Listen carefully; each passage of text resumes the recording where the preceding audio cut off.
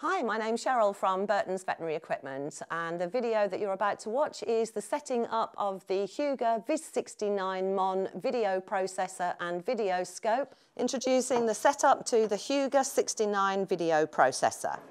The unit is supplied with a power lead, including a filter that is connected to the rear of the video processor. It is the connection with the video filter cable. This will eliminate noise from external sources such as mobile phones and CCTV cameras. The next thing to do is to take your signal cable from the rear of the video processor, ensuring that it is screwed in firmly, and connect up to the rear of the video monitor. Be careful not to misalign the connections, as this will cause damage to the cable. The processor is supplied with a keyboard for entering patient demographics, and that is connected into the USB socket on the rear of the processor. On the front of the video processor, you can now connect the signal cable, which has a red dot on the top, and you align that at 12 o'clock on the front of the processor. Connect in the supplied USB to the front of the video processor. The water bottle has two O-rings, one in the bottle lid and the second one on the end of the connection, which you will connect into the video endoscope. Half fill the water bottle with distilled or purified water and connect to the unit.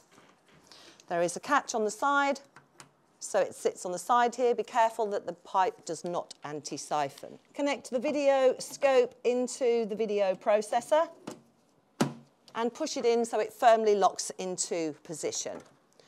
Connect the signal cable from the front of the processor to the video scope.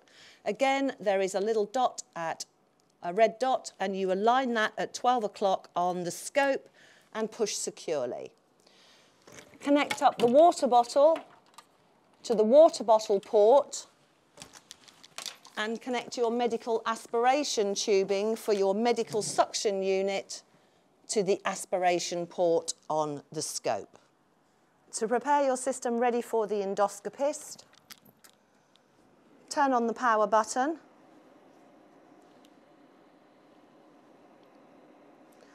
turn on the light, and turn on the pump.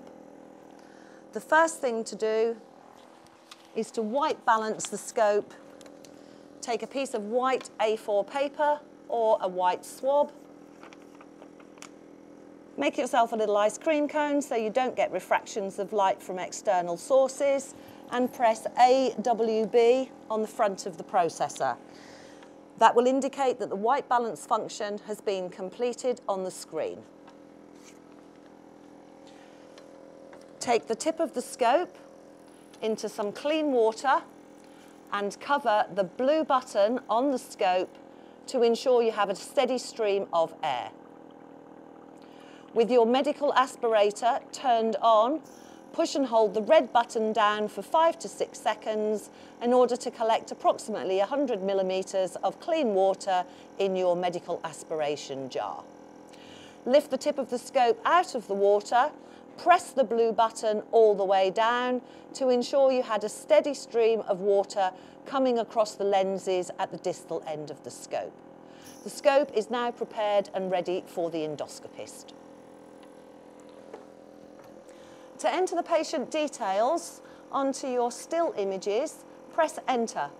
It'll bring up the name of the hospital. Enter the name of the hospital with a keyboard. Press enter to enter the name of the endoscopist. The ID number, you could use your patient electronics number or a unique identification number that you've generated for the case. The name of the patient, the gender, and the age of the patient.